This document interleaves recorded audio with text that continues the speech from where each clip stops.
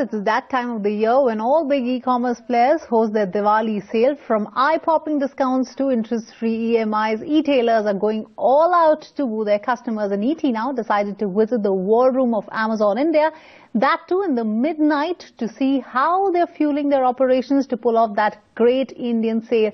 Rahul Dayama from Bengaluru with that report.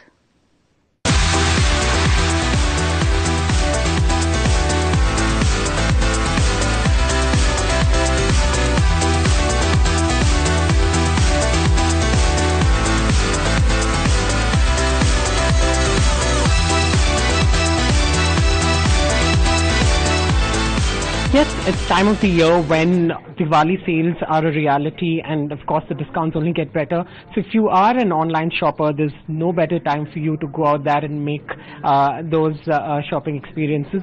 So I'm here right now at the Amazon War Room. This is where all the action is. If I could ask my cameraman to really pan, this is where the entire A-team of Amazon India are working to ensure that every order that you place on Amazon, what's really happening from a customer experience is on the right track.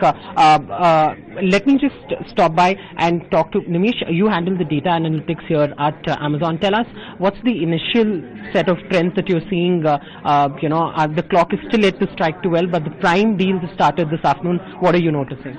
So for the Prime customers, we have seen a huge uptick in the numbers, and the response is a lot more than what was anticipated. We have seen a huge spike in some of the categories like wireless and large appliances and televisions, and Prime customers are really shopping a lot more than what we usually see in a normal day.